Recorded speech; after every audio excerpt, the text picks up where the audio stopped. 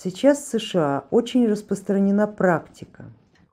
Cesarean section, with or without clinical indication, is now a very common practice in the United States. Women are afraid of childbirth, afraid of pain. How can a mother's fear affect a child born by cesarean section? Is it normal for children to have this type of birth?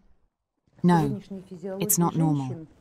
However, this is understandable because modern female physiology is poorly adapted to the birthing process. And of course, childbirth is more difficult for women today.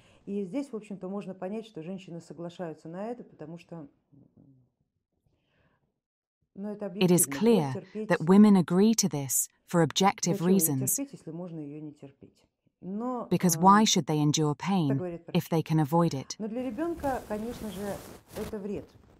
So the doctors say, but for a child, it is harmful. First of all, because a mother's fear is transmitted to her child, that's for sure.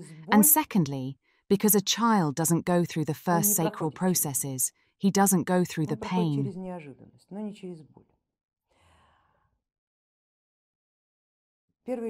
He doesn't experience pain, he experiences surprise.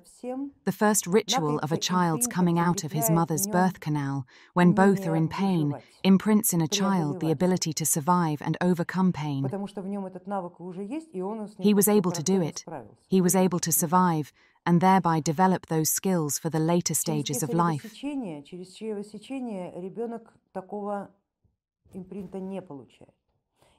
Being born via cesarean section, via cesarean delivery, a child does not receive such an imprint, and accordingly, he will acquire the skill of survival in a slightly different way, most likely in society, in other conditions. And I am not sure that it is better for each particular child to develop this vital skill in a different way than nature intended.